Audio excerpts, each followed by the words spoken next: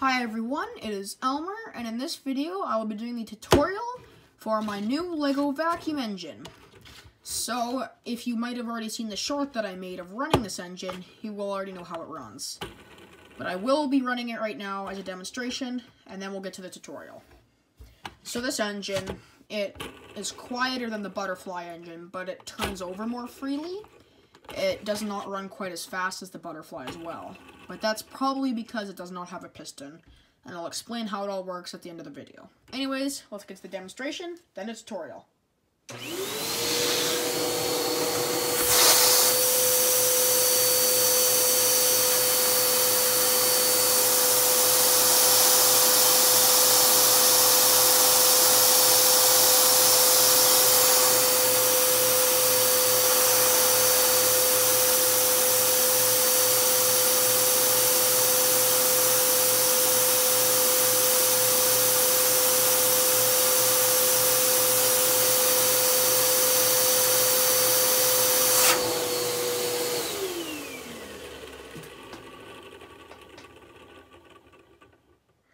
So that is how this engine runs.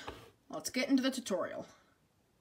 So the first thing you're going to want to do is take a base plate and then a 1x6 and a 1x4 brick of any color. Colors do not matter in this build whatsoever. And just put them in line like so. Do that now do that again, exactly 4 bumps over. Or 4 bumps in between them. So put another 1x6 and a 1x4 and make sure that there's 4 bumps in between them. You're going to want to do that 3 times. And you can use different lengths of bricks as long as it adds up to being 10 bumps long.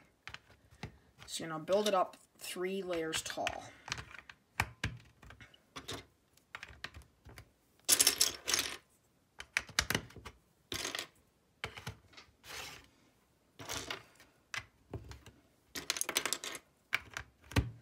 There. Next thing you're going to want to do is take 2 2x4s, 2 of them, and put them side by side, right there, and right there. Then you're going to want to take 2 2x3s and stack them up and put them right there. Then you're going to want to take 2 more stacked up 2x3s and put them beside those ones. Next, you're going to want to take 3 2x4s stacked up. So it's 3 of these just stacked up. And put them there. Next, you're going to want to take, where's the piece? There it is. I couldn't find this piece. A 1x1 with a hole in it, and a reasonably long axle. So I'm using this axle that has a little cap on the end so it doesn't slide through. Put the axle 3 or 1x1 if it has a cap. Then take 4 gears and put them on, but leave a slight amount of room. Don't tighten it right up, but just leave that little bit of room.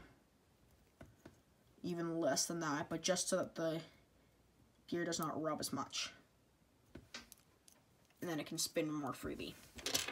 So you're going to grab 3 more gears, so there should be 4 in total, and just put them on the axle.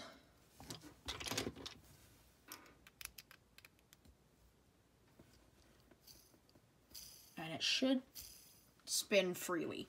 If it doesn't, then you have the gears way too tight against the 1x1. Then you're going to want to take a second one, put it over, and then put it over this 4 bumps from this end. So 4 bumps from the end that has the 1x4s and not the 1x3. So this end should be 2 blocks thick, this one should be 3. Put it 4 bumps away from the one that's too thick. So it should look like that. Then you're going to want to take 2 1x4s and put them there and there. Then you're going to want 2 1x6s, 2 of these, and put them, no, never mind, put one of them across the back here, and then put 2 1x4s there and there. Then you're going to want to take another 1x4 and put it here. Next, what you're going to want to do is take a 1x2 that has 2 holes in it, and on this side, the side that the gears are further from, put it in the middle.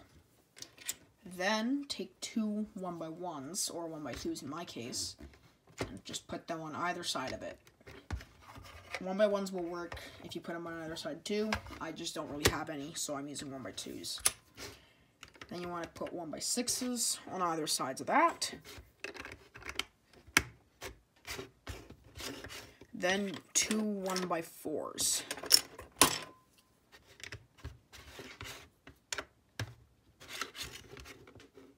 And then you want, on the side that the gears are closer to, that does not have this piece, a 1x4 gap. Next, you're going to want to take a 6x8 plate, put it on the back,